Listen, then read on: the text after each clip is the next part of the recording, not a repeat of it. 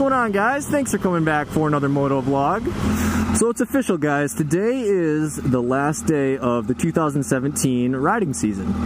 Believe it or not, it is December 3rd today in Rapid City, South Dakota, and it is 65 degrees outside.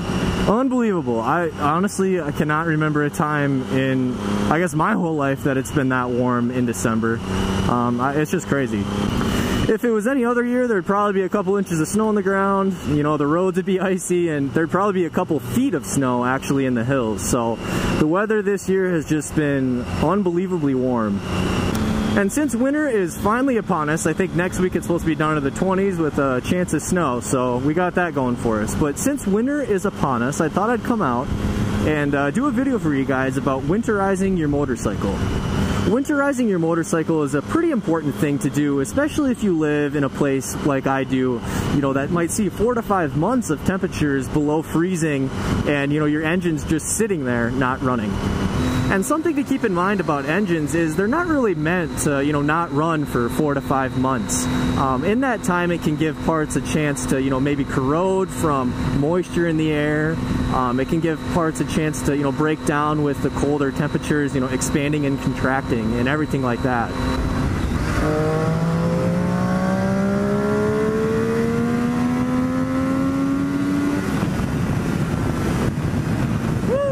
So it is important to take the necessary steps and winterize your motorcycle properly. That'll just keep it, you know, running for the longest amount of time, get the most miles out of it. So what I want to do is break it down into 6 main steps in order to winterize your motorcycle. And the first step I want to go over, I kind of have a personal connection to.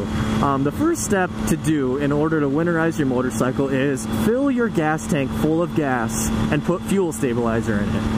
And I want to go off on a little tangent related to that. When I bought this motorcycle, I made the mistake of not checking the gas tank before I bought it. Definitely do that, guys, if you're looking to buy a motorcycle.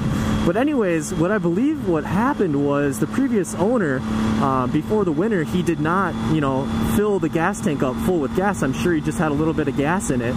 Anyways, what happened was when I bought the bike and opened up the gas tank to fill it up with gas, there was a bunch of surface rust all over the gas tank. Made for a huge project, had to take the whole gas tank off, scrape it out with, you know, bolts and everything like that, shake them around in there, get all the rust out, and then I had to coat it with a special gas tank liner. It's a huge headache, and it can all be prevented by just filling your gas tank full with gas and putting some fuel stabilizer in your fuel before the winter.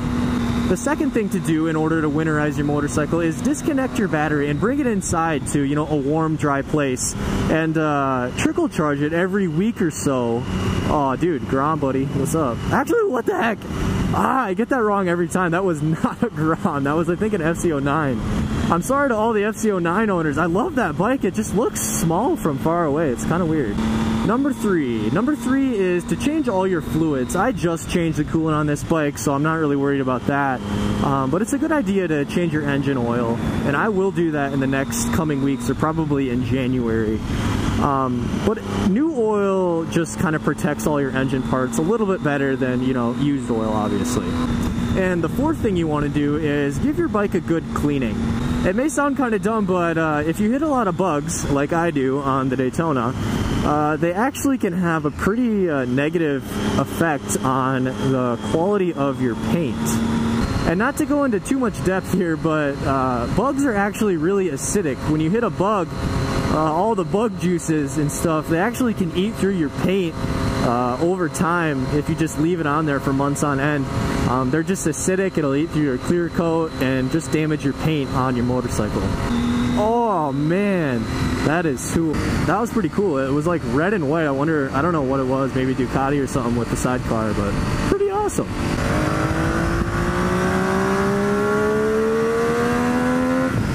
And number 5, the fifth thing you want to do is lubricate your chain and your front suspension.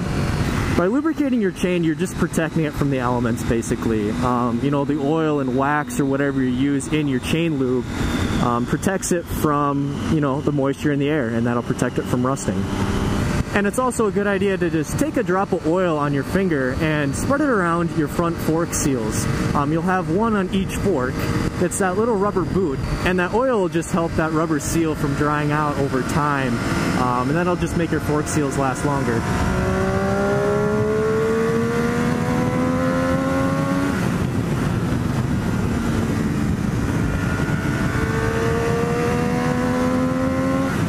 And the sixth and final thing you're going to want to do to winterize your motorcycle is either put your bike up on stands like I will over the winter, or you can put like a piece of wood under each of your tires. The best thing to do is obviously put your bike on stands, and what that does is it protects your tires from the moisture from the ground, and it also protects your tires from getting flat spots from just sitting in one spot over a long period of time. But if you don't have stands, the next best thing to do is obviously just put a piece of wood or something under your tire. That'll protect it from the moisture, and I guess it is a little bit softer material, so you won't, I guess, flat spot your tires as badly if they were just resting on concrete or something like that.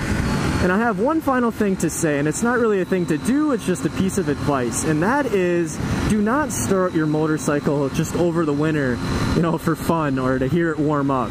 That actually can be bad for it because those warmer temperatures in the colder environment will form condensation, and you know, water inside your engine is never a good thing. So that is going to be the end of the video and the 2017 Daytona riding session.